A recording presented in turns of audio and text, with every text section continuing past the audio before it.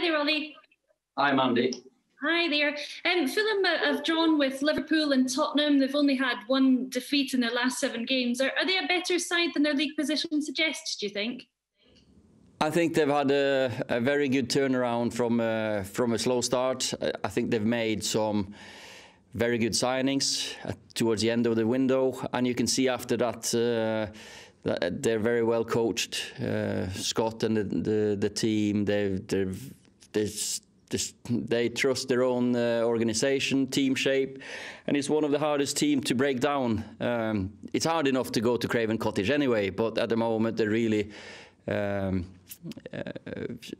well structured on and off the ball, and they've got some players defensively very quick and strong, good on the ball, but also individually going forward they've got players who can make a difference. So it's another tough game in the Premier League.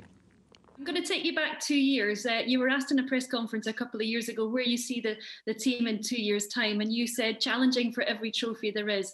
If you're going to do that in the Premier League, Ollie, is one area that you can improve by beating the top 6 teams? Is that the biggest thing that you have to change in order to do that and be considered genuine title challengers? Well, of course, we've had some tight games against the teams around us this season. It's going to be tight anyway, and I think only Tottenham or the teams around us have beaten us. We've not conceded many goals. Of course, we've not conceded Chelsea, City, Liverpool, which is also a strength to have. We've built some defensive momentum, and if you keep on winning the games that we have done lately, I think we've got a good chance of still staying competitive towards the end. Ollie, how would you regard Bruno's form at the moment? He's obviously played so well for so long, but I didn't know if he was feeling a little bit tired now. His form is very good. He was just voted Player of the Month. He's not tired. No chance. He's one of the players who runs and covers the ground in every single game. Very good at recovering. Very good at recharging his batteries. And if he'd scored on his free kick, if he'd just had a little bit of air on the ball when Luke put a cross in, he would have been lauded as the best player in the Premier League again. Since he come in, he's been absolutely immense, and no, he's not tired. If I ask him, there's absolutely no chance he'll say he's tired.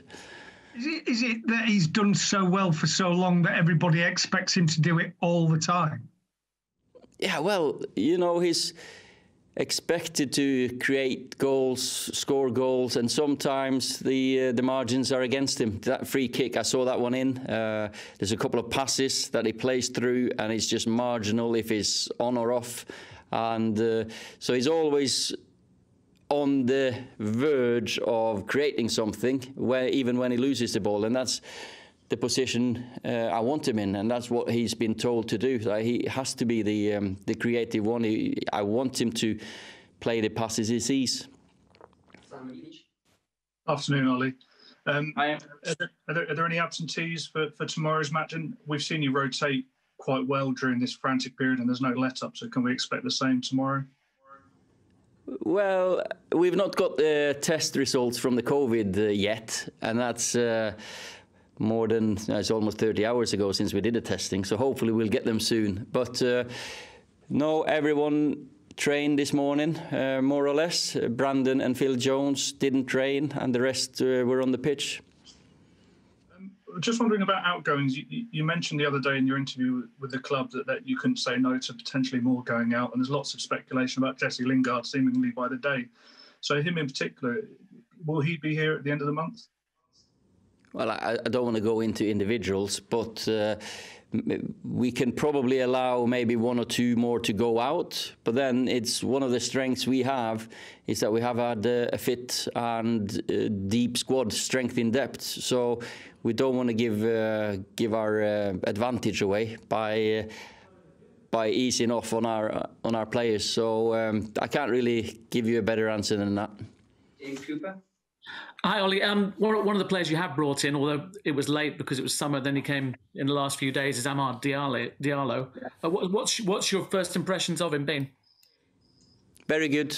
He can handle the ball. He's enjoyed training. He makes a difference in training, which is quite remarkable at his age.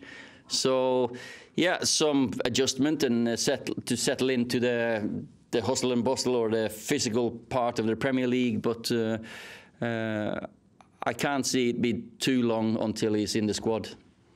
In terms of that sort of a timescale, sort of what, 4 or 5 weeks, that sort of thing, or could it even be quicker than that to put him in? It might be quicker than that. Who knows? He's definitely settled down well. The players have taken to him, and he's a very good character, very polite, smiley boy who works really hard, and he's doing his sessions, getting used to us. Of course, it's always a period of adjustment needed, but he's settled in well.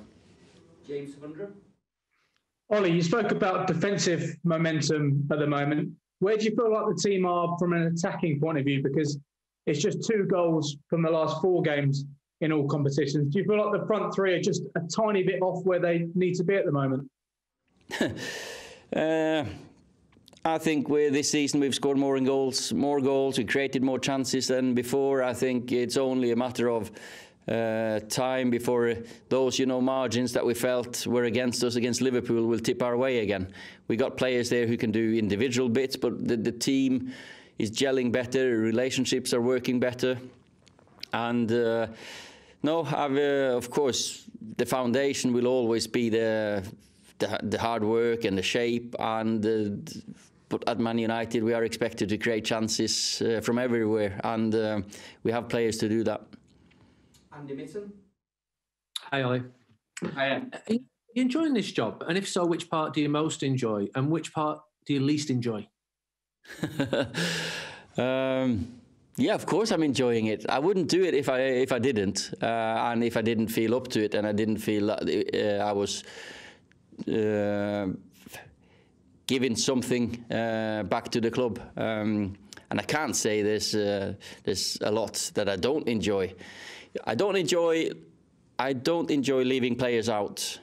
I think it's hard for big games. You've got players who deserve to play.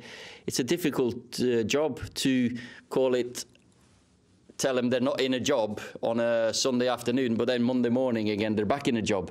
So that's the chat before that to explain why they don't play, and that's never an easy one when I don't really have a good reason behind it, because I can give them so many reasons for them to be playing.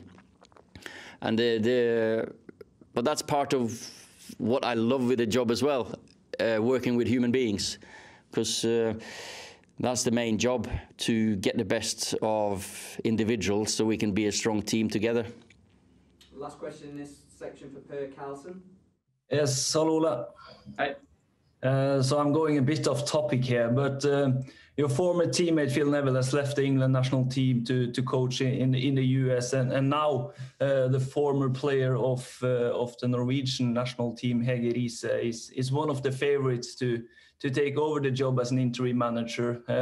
So the question is really, Ole, have you started a sort of trend here in England with Norwegians being on top of the food chain of English football, and how do you think Hege will suit a job like that?